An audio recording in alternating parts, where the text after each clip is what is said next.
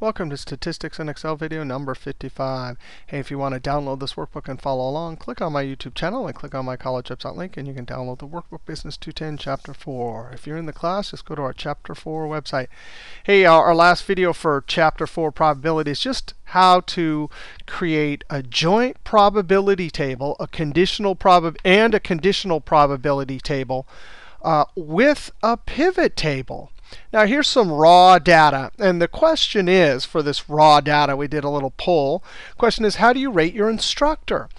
Then let's find out how these ratings change depending on how long they've been tenured, right? So you can say, okay, good, excellent. But they've been working for 10 to 5 years, 5 to 10, 10 to 20. So do the probabilities for these ratings change depending on how long you've been tenured? Here's our data set right here. Let's go ahead and create a pivot table. We go to Insert. Field names at the top, records in row, one cell selected. Insert, Pivot Table, Pivot Table.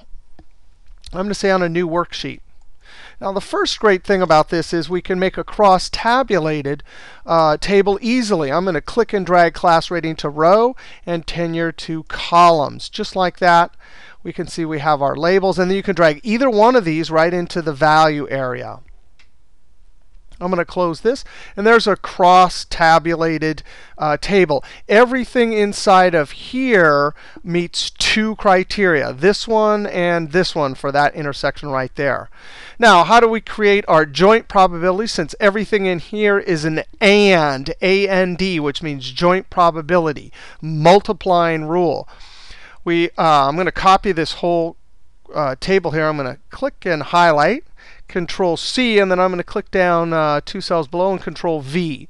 Now to change this to a joint probability, we need to change these. We need to divide all the numbers in the table by the total overall. So we right click, value field settings a little bit. Let me scroll up a little bit. Right click, value field settings. Count of tenure, let's change that to joint probability. And the trick is to go to show values as. Show values as, we want to say as a percent of total. And just like that, we've converted the whole table into a joint probability table. So this is the, and it says joint right there. Now, let's go ahead and copy this again and see how Control V. Now we want to do conditional probability. So for example, for this column here, I want to do 5 divided by 20, 8 divided by 20, and 7 divided by 20. No, this is in a column. There's the column total, column total, column total. So instead of percent of total like here, for a conditional probability for the columns, we right click, value field settings. I'm going to say conditional probability for columns. And then we go to show values as. Right click, just click, and we want to say percent of column. And just like that, we have our conditional probabilities for all of our values there. Now one more we'll do, that was for column. Let's do it for row. I'm going to copy and paste 3 down here. And right click, value field settings.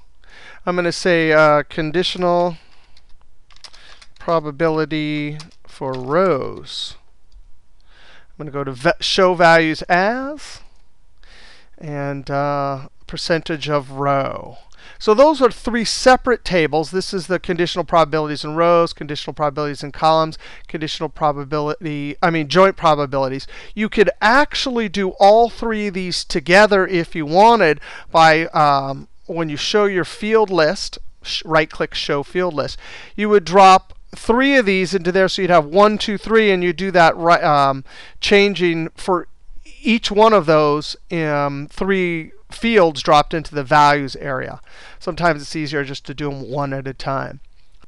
Now one other important thing about pivot tables, in our last video we saw how these probabilities right here are called marginal probabilities. And what if you wanted to do an OR? These are mutually exclusive categories. If you wanted to do, say, what's the probability of being in this category or this category, you have to add these mutually these two probabilities here. Well, watch this. If I say equals and click on this right here, oh, get pivot data. Now, sometimes people like this. This is the get pivot data function, and it automatically shows up when you click on a cell in a pivot table. It just means it's got the categories. But look, it's all hard coded in. And when you move your if you want to do something different, sometimes people don't like this. So watch this. I got to show you how to turn this off. This is an automatic feature. If you like it, just use it. It'll work just fine. But if you don't, you got to go to the OR, and then down at the bottom off the screen is the Excel options. And then you want to go to formulas, and then you want to go to, there it is, use get pivot table data function. I'm going to turn that off in the formulas. And then down at the bottom, I'm going to click OK. And now when I say this one, it just shows me B8. You also could just type the cell references in. If you want to see how to use the get pivot table data function, just search the YouTube site for get pivot data function. All right. Oh, wait a second. I see one other important thing I got to show you, and this is a cool trick. Notice it says greater than 1, sorry about that, greater than 1, less than 5 years.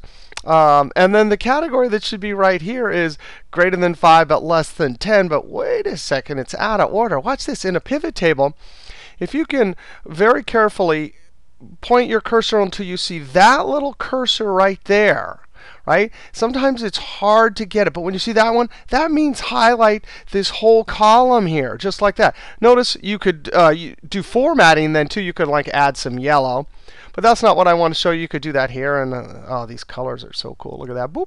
And then, so you can make your whole table. But what's so convenient is you do it with just a little click. But really what we want is we want to highlight this and then move it. Watch this. When you point to the edge, you see that move cursor? This move cursor, it's a 4-way black arrow underneath a white cursor.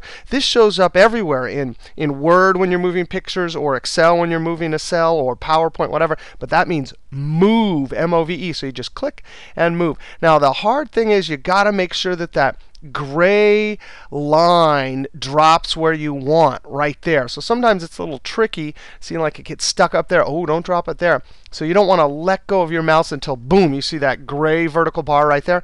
And just like that, it is now in order. And then I would actually have to go through and do these. If I had done this first off the bat, before I copied them, then it would have been just fine. There are other ways to sort horizontally and do custom sorts and stuff. But in a pivot table, that is a nice, convenient way to move your categories.